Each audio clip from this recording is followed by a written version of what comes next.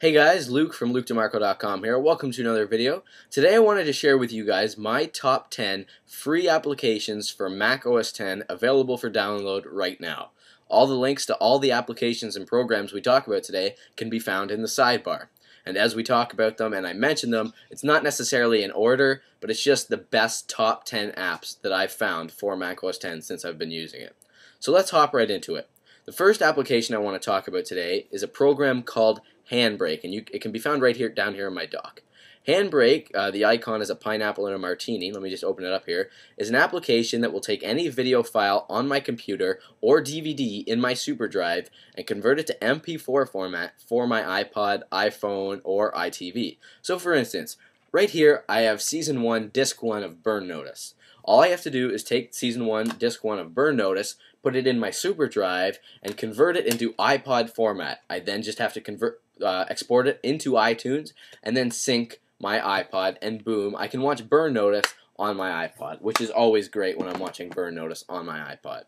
So it's a really neat application, available for free download, the full version, no demo, no trial, full, and it's an awesome program. I would definitely pay for it if it costs money, but it's awesome because it's free. So check that out in the sidebar there. The next application I want to talk about today is an application called CamTwist. And CamTwist is this program right down here in my dock with the icon of a film strip and a camera. CamTwist 2.0 just came out. CamTwist is an application that will take feed from my iSight or any other video camera that's connected to my Mac and put live effects onto it. So if I wanted to make a compound eye effect, embed an IRC chat, or anything else like that, if I wanted to add live effects into my video feed when I was doing a live stream or something like that, all I'd have to do was use CamTwist to make that happen. For instance, Chris Pirillo's live video feed is made and manufactured with CamTwist, which is an awesome, awesome program. Link in the sidebar, free download. I highly recommend you check CamTwist out. The next application I want to talk about today is Colloquy.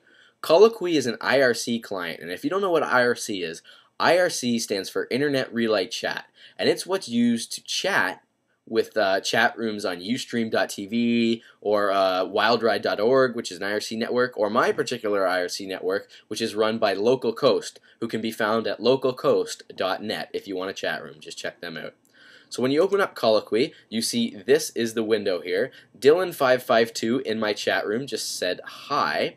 I currently have 26 members in my chat room. All of these people are in my chat right now, Ustreamers and people and other people. So it's really great. Colloquy is an excellent free IRC client for Mac.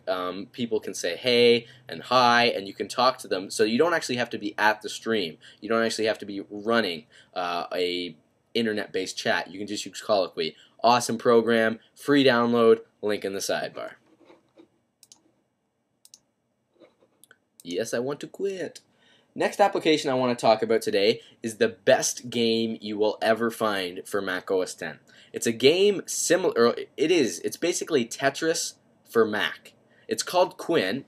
The application is right down here. It's gotten me out of many, many, many boring lectures during school, let me tell you that. Quinn is a neat little application. All you have to do is hit play, and it starts up, and it's Tetris for Mac, and you have to move the bricks, and as soon as you get a row, blah blah blah, it clears. It's a really fun and awesome application, and free download, link in the sidebar. I wish I could keep playing it right now and continue doing this video and just talking about Quinn, but unfortunately we have other applications to talk about. The next app I want to talk about is actually the application I'm using to record this video right now. It's an application called ScreenFlow, and it's right down here in my dock.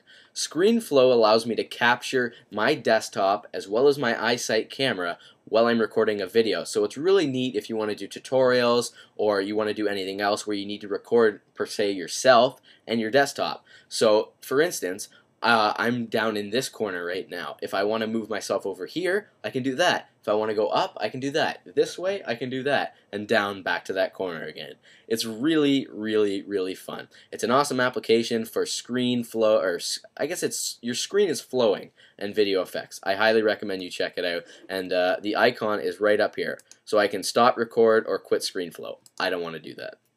The next application I want to talk about is Quicksilver. Quicksilver is this application down here, which I run 24/7. I never turn Quicksilver off because it's a great application. Quicksilver is pretty much like Spotlight on steroids. So let me just open up Quicksilver here. QS, as it says on my screen. And as of now, Quicksilver is running. So Quicksilver is right here. All I have to do is I can search my hard drive for anything. So say I wanted to search it for a program called Photo Booth. It searches for iPhoto, and then it searches for any other program with PH in it, because that's what I typed in. So I've got iPhoto, Photo Booth, Photoshop, Adobe Stock Photos, Speech Preferences, Spotlight, Grapher, and other things like this. So what I was trying to open was Photo Booth. So it really works well, and I highly recommend this application for anyone who uses a Mac and wants to get to their programs faster. In most cases, I don't even use my dock. My dock's usually hidden, but for this video, I thought I'd keep it unhidden and show you guys as we went along. So we're going to quit Quicksilver, the first time I've ever quit it in a while. The next application I want to talk about is a Twitter client called TweetDeck, and I'm sure some of you have heard about this. TweetDeck is my favorite Twitter API because it just keeps everything so organized and so wonderfully beautiful. Now, as you see here in the left column, I've got my all friends tweet. In the middle, I've got replies, and on the right, I've got direct messages. So Dylan552 says, "Hey," and Kyle MCC899 says, "This one will be in it too, ha ha ha," and he's right, it will be in it. I can also add a search through Twitter search. So say I want to search for BBQ, which is barbecue. I can search that, and I can scroll over, say, and printed some photos with Thomas and Jay going to barbecue now. So I can see what's going on and who is barbecuing. Really neat API client. Check out the link in the description. The next I want to talk about is Fetch. Fetch is really useful if you have an FTP server for your website. Fetch is this application down here. If I open it up, what it will do is it'll put and grab files onto my FTP server what I want. So instead of having to open up a web-based FTP client, I can use Fetch, which is completely free for Mac OS X. Great. All I have to do is type in my FTP, which is ftp.dimcoproductions.com, and obviously because of security reasons I'm not going to type in my username and password, but you can view all the files on your server, upload, download, and it's a really great application. So just quit Fetch. The next application I want to talk about is a secure application called iAlertU. iAlertU is an application for free, and I'll explain to you what it does. So if I open up iAlertU, as you see up here, it runs in the background. It just runs in my taskbar. There's a little pop-up menu up here. iAlertU, par se, I left my computer. I went to Walmart, but my pesky brother came and used my computer. As soon as he touched my computer, moved my computer, did anything on my Mac, my iSight camera would automatically take a picture of him and send it to my phone, or it would send it to my email, but I have email set up on my phone. So then I could immediately find out who was using my Mac, and I could phone them up and say, "Get the hell off my Mac." It's for paranoid Mac users, I guess, because whoever has a Mac probably most likely loves their Mac. So awesome application, great for security, great for some fun times, great for jokes, and I highly recommend you download it, link in the description. The final application I want to talk about today was Atai. They're both communication programs.